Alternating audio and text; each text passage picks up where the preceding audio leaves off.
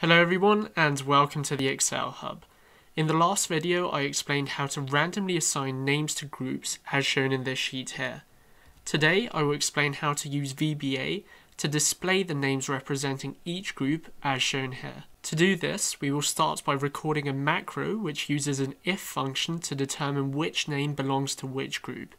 We will then write a for next loop to delete all the cells showing a false value.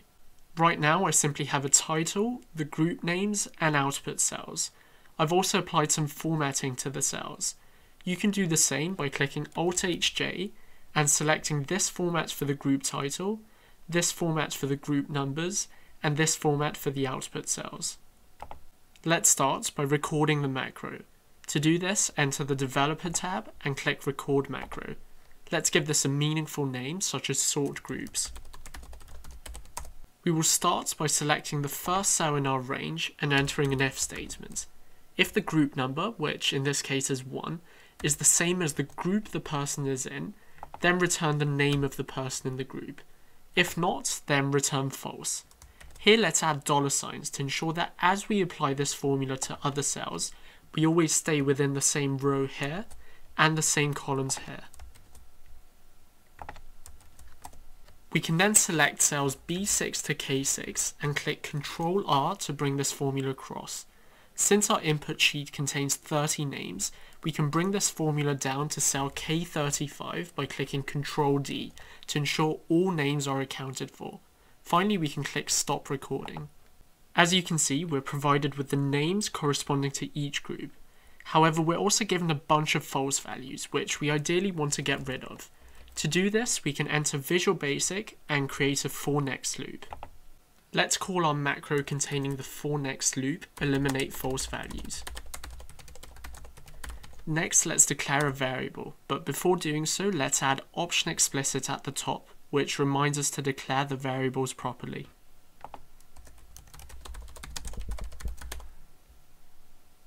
We will call our variable counter and declare it as an integer. Since there are 30 names and 10 groups, we want our code to repeat 300 times. In other words, we wanted to search for false values in the 300 cells within B6 to K35. We will then declare another variable called false value. Here we're telling VBA to find the false values within the range B6 to K35. Finally, we can add the following if statement.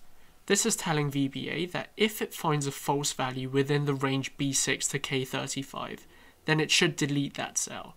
Once it has found the false value and deleted it, we want it to repeat this process 300 times, hence the use of next counter.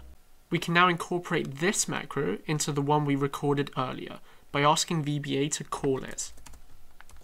In other words, once VBA has run the sort groups macro, we wanted to execute the eliminate false values macro. We then want to select cell B4 to avoid having cells B6 to K35 highlighted.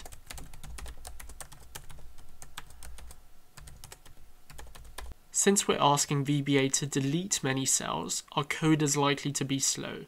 To overcome this, we can apply application screen updating around our code. We can now close Visual Basic and add a button to run the macro sort groups. To do this, click Insert and select the button icon. And we will assign our macro sort groups.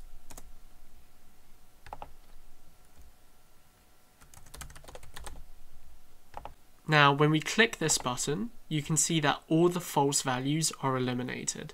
Let's now test whether our macro can handle a different group size as well. As you can see, our code works perfectly, as it has assigned 6 people to each group. So that's how you can use VBA to display the names representing each group automatically. Please give this video a thumbs up if you found it useful, and subscribe to the Excel Hub for weekly Excel tutorials, techniques, and examples.